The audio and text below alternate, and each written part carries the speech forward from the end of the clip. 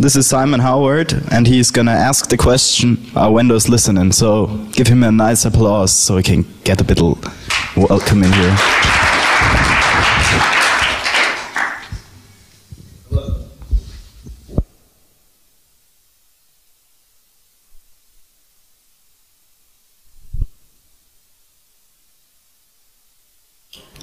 Yeah, that better? Okay, yep. Sorry, I had it on mute. Okay, I'm Simon Howard. I'm from a little country called New Zealand. I'm going to be talking about are the vendors listening? So this is a look inside the Magic Quadrant, and that's the Gartner Magic Quadrant. I'll talk about that a bit later. Okay, so I'm a security engineer, and I work for a large MSSP, which is a managed security service provider in New Zealand. Large by New Zealand standards is like 20,000 users. So in Europe, I think we're just like, it's like your home basement sort of MSSP. Started life as a coder, and now I like building things like big managed services, and I like breaking them as well. So it's fun. And I also like burnouts. Okay, so what the whole idea for my talk, or looking at content SMTP filtering products, was there's lots of great research being done in the community. So we've got like Ophir Erkin, who was talking about the bypassing NAC solutions yesterday or today, I think. PTAC and Newsham, they've done lots of work on IDS evasion and denial of service.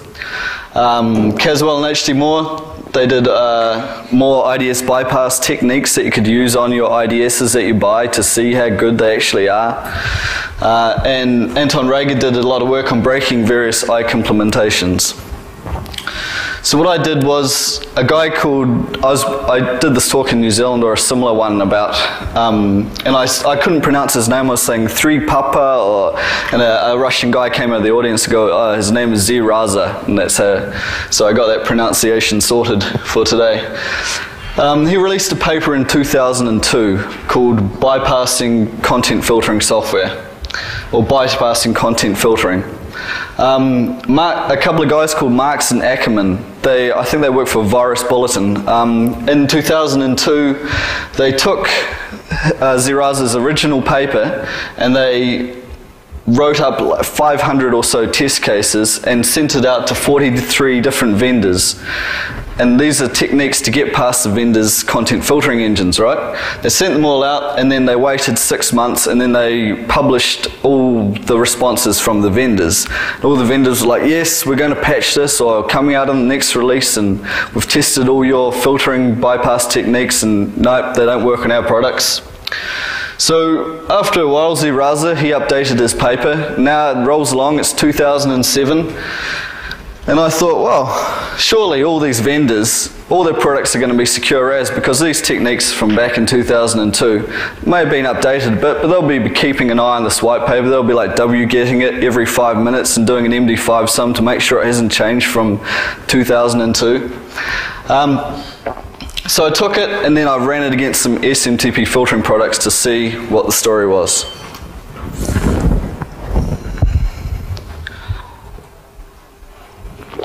So Ziraza's original paper mentions a few vulnerable clients, but mainly it's a brain dump of bypass techniques. It isn't like specifically saying on Semantic, on IronPort, on ClearSwift, these techniques work. It's just saying, here's some techniques, they may work, I'm not sure. Some people have tried them. So I wanted a focused test set of products, and so I chose products that have got a place in the Gartner Magic Quadrant. What Gartner do is, if your product has sold lots and lots of copies and it's worth millions of dollars, then you may be able to, Gartner may come to you and say, we want to include you in our Magic Quadrant, and they'll analyze your product and see how well it does spam filtering and virus filtering and how adept your content filtering engine is at stripping attachments and doing other fancy tricks. So this quadrant is broken down into 4 quarters. There's the leaders, which was Semantic and IronPort that I chose. There's a lot more other than these, but these were the main ones I chose. Some visionaries, challenges, and there's also niche players, but I didn't want, an example of a niche player is SendMail, and you're lost anyway if you're using SendMail. A quotable quote from this paper that I particularly like.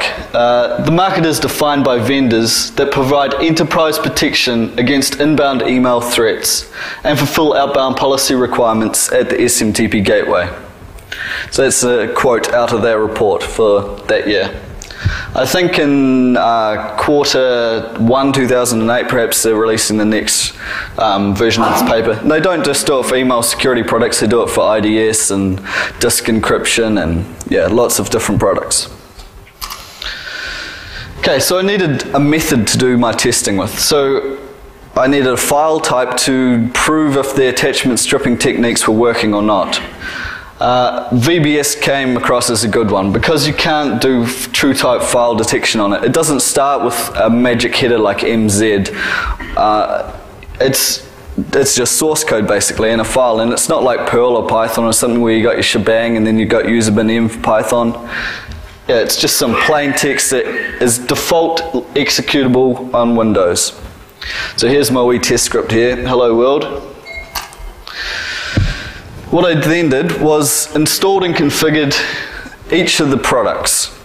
So I chose 8 different SMT boundary filtering products, as you saw before from my Gartner. They are selected from the Gartner quadrants. And I configured each of them as per the user documentation to strip or to deliver filtered messages to postfix. So it would strip the attachment. I set it up strip startup VBS, or maybe on the product it will have like malicious attachment stripping, and that includes VBS, so I'll tick that box. Or maybe I have to write some custom filters, but the documentation tells me how to do this, so I'll go along those lines, configure it how any normal user would do it. That was my goal. Then pump all the test cases in, and then retrieve the filtered messages with my mail clients and see what the result was. I was hoping that I wouldn't see anything. I was hoping it's going to be stripped attachments across the board. Well, I wasn't really hoping that, because then I wouldn't ever talk. Okay, so here's a wee diagram of the environment. Message comes in, attachment stripped, pops into postfix, and then I've got a POP3 client on there, Dovecot, and I pull it out with the email clients, and I've got malformed mail. Okay, so the products that I tested. Before I said, so here's the exact versioning. If you've got these at home, then you can follow along. Proofpoint, they're pretty cool because they give you a VMware virtual image. So for testing purposes, I had VMware set up, and then I'd have Red Hat Enterprise Linux, and then I'd have a Debian, and then I'd have a Windows XP and a Windows 2003. Because each of the products, one of them may not work on XP, might like 2003 better. So I had to go across the board. But Proofpoint, you just chuck the VMware image into VMplayer and crank it up, and you can do your testing. It's great. IronPort, you actually need one of their appliances, so it's a bit harder. But luckily we're friends with IronPort, so they gave me one to test. Yeah, and they are the vendors there. Now the email clients, because I'm fiddling around with attachment file name extensions and the way that it's rendered, sometimes they aren't going to be visible in all the clients, which I'll show you and explain to you later. But Outlook Express, Thunderbird, I completely forgot about Outlook 2007 because our standard build on our desktops at work was still Windows 2000 at the time. But I would like to test it sometime. I'm pretty sure it's fairly the same as Outlook 2003. They hadn't changed much in the rendering engine there. And of course, dirty old Lotus Notes. Okay, the control file. So this is what the control file looked like so that I could send it through the engine and test that attachment stripping was working as intended. So I just used unfortunately I'm not a Python zealot like a number of people here today. I love my Perl. See, I have a show of hands for Perl programmers here. Terrible. So I used the Perl MIME Lite libraries and constructed up this email. You can see here, this is base64 encoded hello world.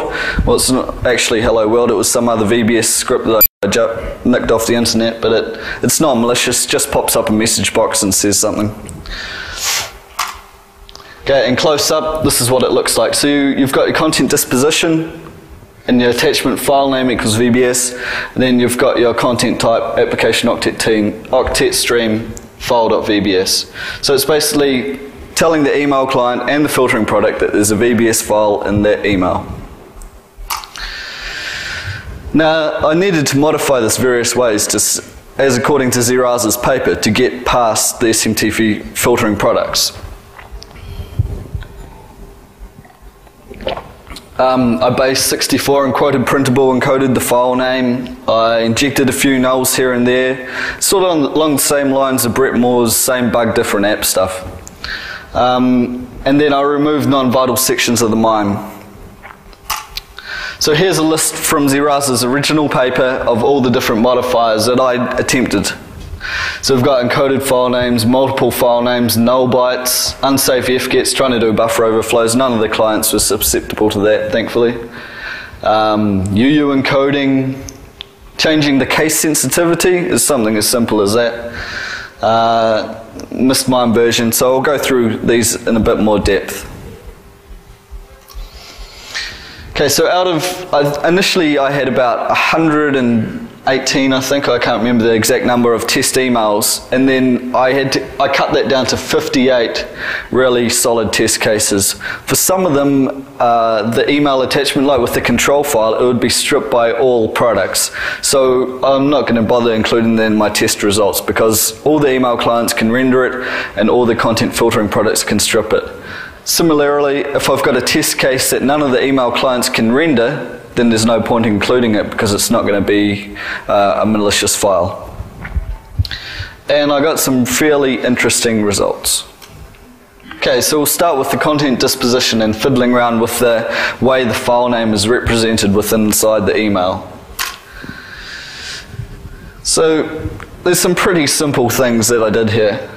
Normally your file.vbs is represented inside quotes or ticks. I took those ticks off.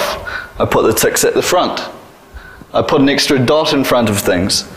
I took the ticks out completely, put one tick in there. This US ASCII is a character set and then Q is quoted printable, but then I didn't quoted printable my file name. So that if it was quoted printable, it would be equals and then the quoted printable thing for an F, but I just put it in there straight out. And the same with base 64. That's not base 64 encoded, that's just plain text. So the results of how the email filtering products interpret these names and how the email clients interpret these names is what I'll show next. Okay, so this is for test case number 1, content disposition. I'll go into this in closer detail because it's quite hard to see from afar. But the white dots, on the left-hand side you've got 5 email clients, and on the right-hand side you've got the 8 filtering products. So if you've got a white square in the email filtering product side, that means the attachment isn't valid. It can't see it, basically. And likewise on the right-hand side, if you've got a white square, it means that attachment wasn't stripped. So there's a few dots in there, so it's kind of interesting. Let's have a look at it closer. So here's just the first 4 test cases. In the email clients, the first 2 test cases, which were, if we go back here, file.vbs, and with and without the quotes, it was rendered successfully. Test case number 3, Outlook Express, Outlook 2000, Outlook 2003, they all rendered that attachment successfully, but in Lotus Notes and Mozilla Thunderbird, they didn't know what to do with it. So test case number 3 is with the 2 quotes at the start. So okay, that's kind of interesting. And on test case number 4, Notes knew what to do with it, but Thunderbird was still lost. And this is what the invalid attachment would perhaps look like. Now these aren't from, this is from test case 15, as you can see in the subject line, but it just looks mangled. It's a tilde and a bracket and a caret, so you're not going to be able to double click on that and execute the VBS code. Similarly in Notes, what a beautiful email client it is. You can see here the file name is just some kind of crazy DAT file. Yeah, that's not VBS. Hands up here who uses Lotus Notes as an email client. By choice? No. Yeah. Look at that. Simple, nice, clean, terrible. And if the email attachment is valid, it's going to look like this, file.vbs. Simple. So from the other side of the graph, how we had the big diagram there before, we see here with those first two test cases, all the products stripped them, no worries. But as soon as we started playing with it a little bit more, remember we had the 2 ticks in the front, file.vbs, proof point, oh, what do I do with that? I'll just let it through. Similarly, trend micro, surf control, Sophos pure message, we'll just let that through. Now, if this was a executable file like file.exe and it had the MZ header, then the chances are these products are going to be able to strip it because they're just looking for the MZ pattern. As soon as they see that, they look inside the MIME boundaries. Here's where the attachment sits. I'm going to pull it straight out. But because it can't do any file type checking, it's got to rely on looking for that attachment extension name to strip the file. And it's seeing these double quotes and going, what? There's no file name at all. And it just lets it through. Okay, and this is what it looks like as you'd expect when the attachment is stripped.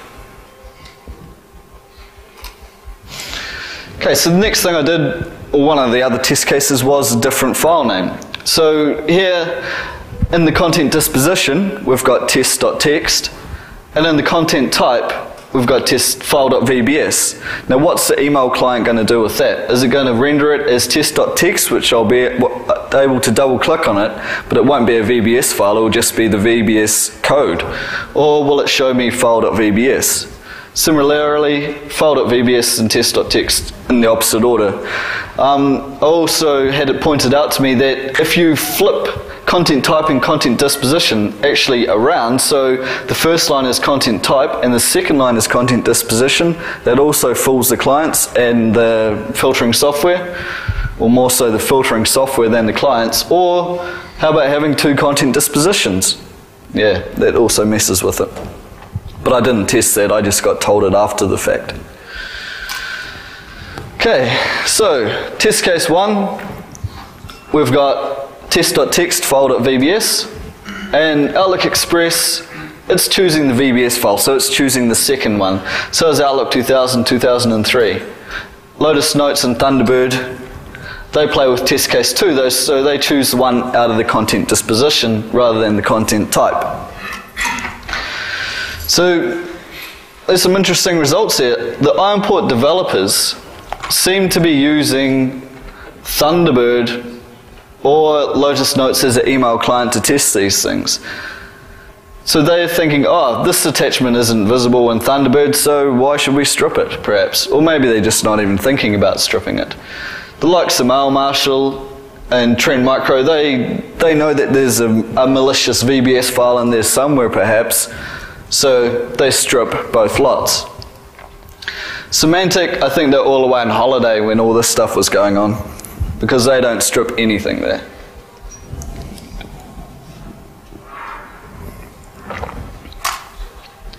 Okay, null byte. This is another same bug, different app.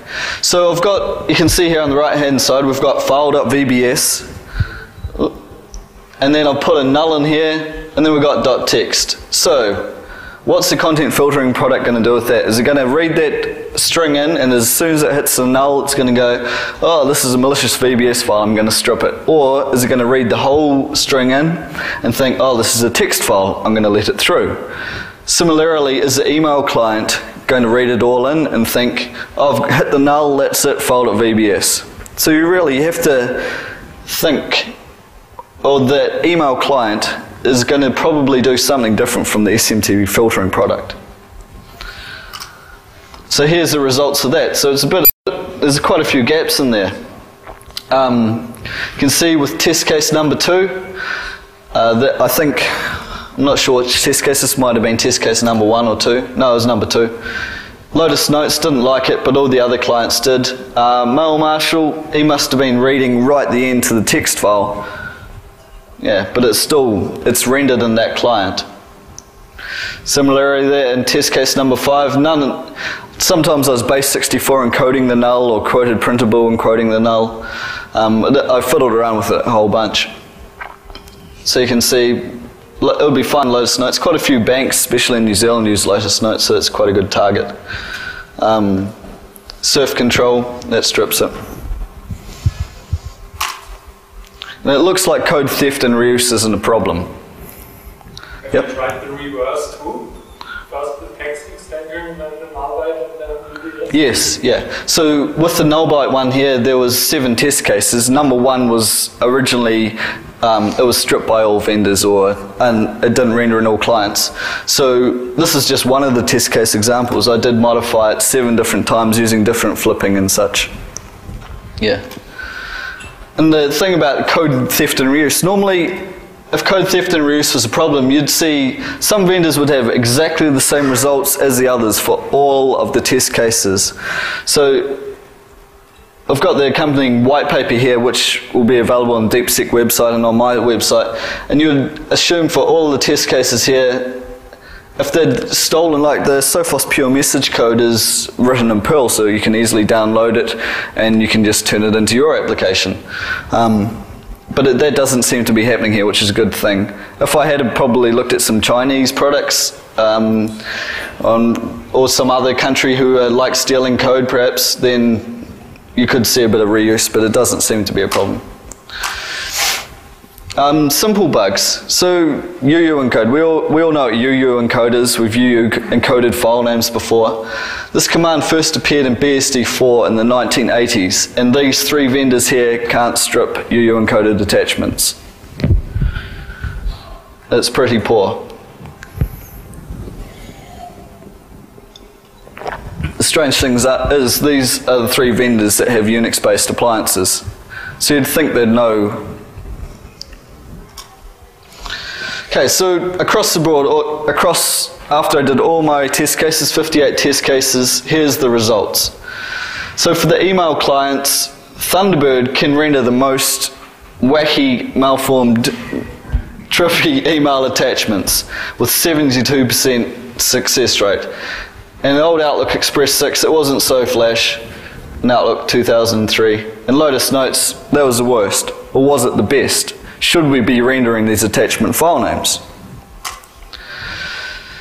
So I think the reason that a lot of these clients here are rendering these malformed attachments is due to broken applications.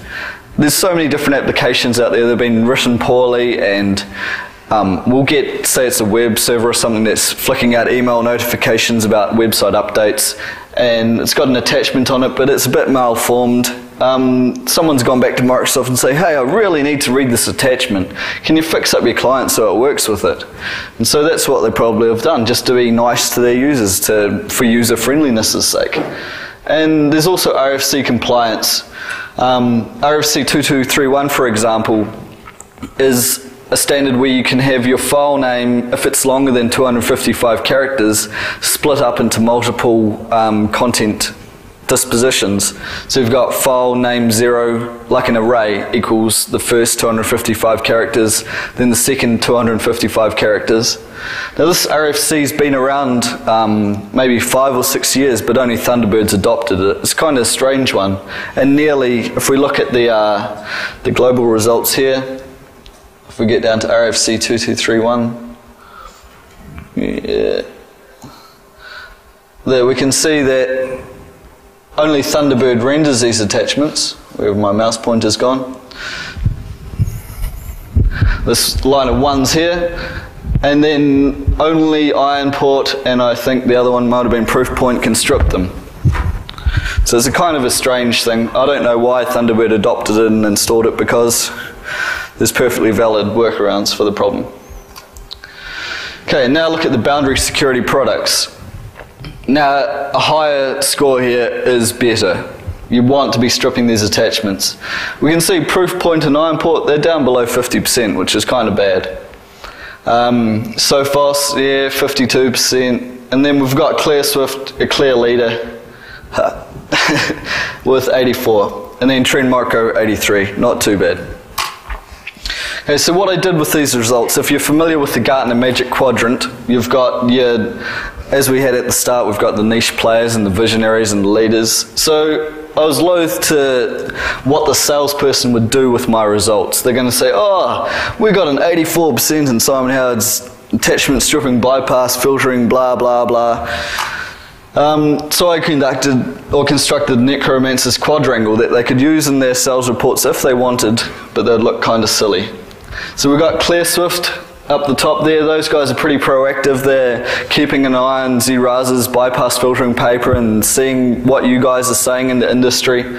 Trend Micro are good as well. Monaural, so the Surf Control and Sophos, they've got the deaf in one ear. They're kind of listening to what's going on. They've got some mitigation strategies there, but they're not really working on it. Amnesic, Ironport, Semantic Proofpoint, all the way back in 2002 when Marks and Ackerman notified them of these issues, they responded to these guys saying, I think Ironport were the only one who weren't around back then, or they in a different guise. They said, yeah, we've fixed it, we're keeping an eye on it, we've sorted it out. But in reality, they probably did it for those first test sets back in 2002. Come 2007, they're not really keeping an eye on it. And I can probably see people from that amnesic space moving into the reactive column as threats are realized, as viruses start using these techniques, and then popping back into the amnesic column when they've fixed that problem, but they're not really forward thinking, not being proactive about it. So that's just a quick definition of those terms. So what are the implications for this? Well, viruses and lots of them. There's already been some viruses using these techniques in the wild. Surcam, Badtrans, Jibe, it's like some of them have had the multiple file name extension, like you've got filename.doc.exe. So they're kind of pretty basic transforms on those bad attachment file names. Pattern-based virus detection, we've already seen lots of great talks about why it doesn't work and why it's not going to stop this kind of thing. Heuristic and sandboxing may work to stop these threats because depending on how they pull out that attachment from inside the body of the email message, they may be able to execute and know, hey, you're calling these, why you're trying to connect to a website or send an email. But when you've got virus writers and you've got virustotal.com, you've got new viruses and new variants that are undetectable basically, or that for the period of time will be undetectable. And we've seen examples of that today as well. All they need to do is set up, keep modifying them and sending them through VirusTotal until it's undetectable. Or they could create a magic email. So get the content to, so look at go back to the PDF here. So if they don't really know what email client the target is using at the other end, they could choose a content disposition one that gets past most of the filters and multiple file name one, and put all those three malformed attachment names into one email, send it through, and chances are it's going to get your Lotus Notes, it's going to get your Outlook, it's going to get your Thunderbird, and it's going to get past all of the SMTP filtering products out there. So in conclusion, after looking at all those vendors and getting the results back, the majority of them aren't listening. We've got about a 51% success rate across the attachment stripping techniques for these vendors. How do we make them listen? Like, we pay a lot of money for these products. Take your business elsewhere, or tell them it is an issue. Like, for example, one of our vendors back home, I always beat them up and say, look at these bugs, look at these problems here, and they come to us at the end of the year and say, hey, we'd like to raise the support contracts by $20,000. And I say, and then I write up the paper of all my findings and all these bypass techniques, and then send it over to them, and they're like, oh, yeah, you can stay in your current contract, don't worry about it, extra 20 grand. So you have to make them listen. Or I could sell my research to the Storm crew or post it on 29A, but that's just going to make more trouble for me, because I'm the one at the end who has to deal with all this crap coming through my system. I wouldn't do that. Okay, so ideas for further research. I'd like to test all the web-based email clients like Gmail. I did try Gmail with this test set, and it's pretty damn good. So as soon as you're sending the email through, as soon as it sees that content disposition or type or that bad attachment name starting, just drops the connection, gives you a 500 back. A few of them did get through, and none of them were renderable in Gmail email client itself, but the people who pop their email back off Gmail, then you could get them like that. I've got a friend who works for Google though, so I've told him about them and he'll patch them. And all the techniques I have discussed today, all the holes I found in all the vendors' products, they were notified about this about a month ago. And I won't be releasing my test cases into the wild unless someone specifically wants them. If any of the vendors here that I didn't test want them, then just let me know. I'd like to try Hotmail and Yahoo. I tried Hotmail, but they didn't like my IP address. They said I was blacklisted or something. Kept dropping my messages. And Message Labs, they're an interesting one because they've got that 100% non-detectable virus sort of thing going on, and that they'll give you your money back if you get some malicious code in your inbox. So, is anyone here from Message Labs? Or does anyone here use Message Labs as an email provider? No? I'll be interested to try it and see if any of these malformed attachments come through. And I could always add my test cases to Metasploit or Canvas or something. Probably won't do that though. Who knows? Okay, so the white paper is available there on my website, research.mints.ac.nz, and go forth and test your products.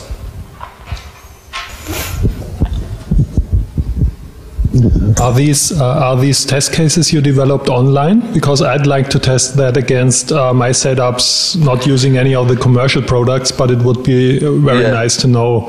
I haven't put them online because that just gives easy access for the script kiddies or the Storm crew or something to just grab them, and it's already pre-cooked for them. Even though all these techniques are detailed back in 2002 and it's in Zeraz's white paper, I haven't released them out in the public. I make them work for their 0-day. Would you send that if I send you an email? Yeah, if you flick me an email and I think you're not going to be using them for bad purposes, no, and I don't. Have a look at the white paper as well, because it fine. Thanks. And beat your vendor up. Yeah.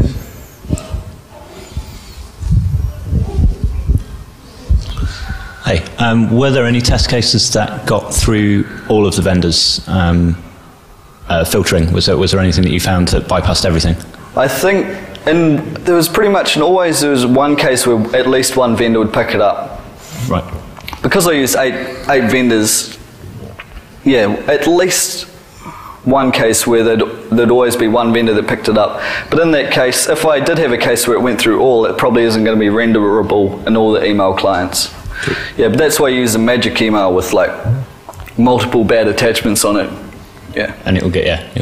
Or you can use SMTP scan as well, which is some dudes from Grey Hat Security to fingerprint their mail server, so you work out what it is. Send an email through, get a bounce back from Notes, then you know they're using Notes. Get a bounce back from Exchange, you know they're using Outlook, and then use that as your vector. Like that. Yeah. Cool.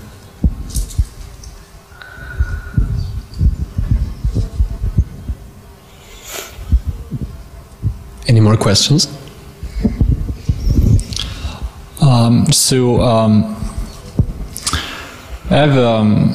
Do you really think that some of these vendors are actually listening the security community? Because if people like Symantec were listening the security community, I think we would have figured out for quite some time now. My question is more, is their customers actually listening to the security community? Because when I look at the Symantec customer base, it's huge.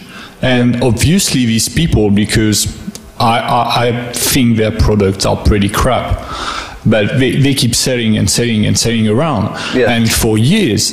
And like what we see with Microsoft, unless the client really get pissed off by the product, they won't change their way of selling the product. Too many people take this stuff for granted. They just think because on their vendor's website it says 100% secure or no viruses, that it's going to do that. that's why you get people, employ them within your teams to go and do this research, send them off to hacker conferences like this one, computer security conferences. You need to have a person, at least one or two in your team, doing this kind of stuff, beating up your vendors, making sure. But you are right that the majority of the cases, your clients, they don't know what's going on, and they just blindly believe what you say and what your salesmen say to them. Yeah, but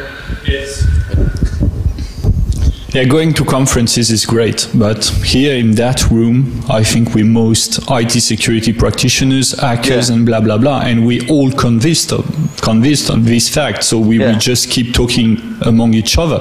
Yeah. And the question is, when is the information is getting out of this? So maybe we're not targeting the right crowd. When we're just presenting our results, and me including, and my work as well. I mean, what I'll do when I get back to New Zealand is run an overview of all the presentations that I've been to here, and invite all of my staff on my floor, even if they're not security, even if they don't know anything about it, and try and disseminate that knowledge across everyone. And that's what each of you need to do when you go back to your place of work. Give a rundown of this conference and say, hey, this is what went down, these are some different things to think about, because a lot of things talked about at this conference are applicable in everyday life, like the e-voting talks and the healthcare e-health talk. Yeah, it's up to us as well to help spread this knowledge in the word. And it's kind of hard to get people as enthused about security as we are a lot of the time, but yeah. Good question though. Anyone else?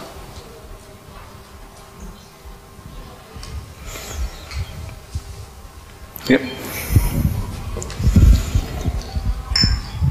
That's fine to contact all the companies, but how would you contact the home users?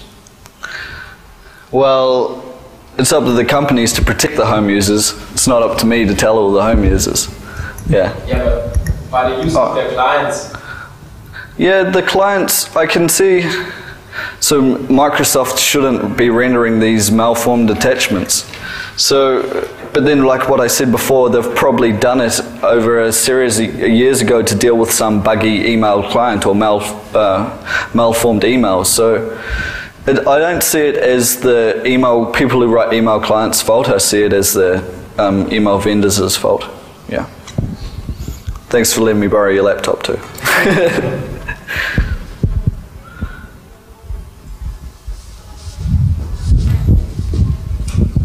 All right. If there aren't any more questions, I have to thank you for speaking here.